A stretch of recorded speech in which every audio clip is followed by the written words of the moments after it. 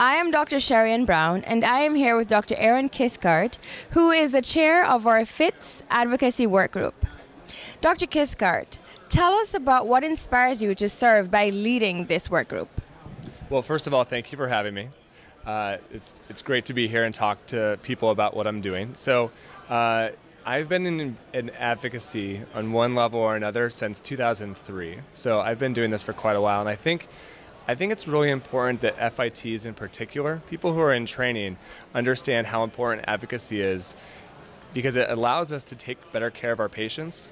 And sometimes when we're in DC, for example, we're the only people who really understand what it's like to provide cardiovascular care. Our representatives and our senators, they don't have medical backgrounds most of the time.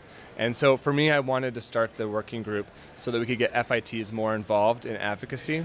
And that can be at the federal level, like we're doing today, or it can be at the state level, or even if people want to, at their hospitals.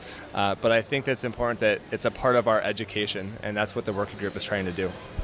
And we are the future of the college. We are the future of the college, absolutely. And I want to see the next generation of leaders in this college be involved in advocacy, like we're doing today. And so tell us about your experience here regarding the importance of this 25th anniversary legislative conference. Yeah, so this is a big anniversary, right? We've been doing this now for 25 years.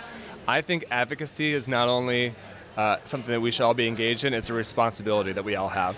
So we really represent all of our patients, and now that the majority of Americans have at least one cardiovascular disease, essentially the entire United States, the constituency that votes every November, they all have cardiovascular problems and they need cardiologists. And so it's important for us, not only for our profession, but for our patients, that we're here in DC like we are today, advocating for those kinds of issues. And I'm glad that it's our 25th anniversary. You're absolutely right. As I've heard it said, the needs of the patient come first.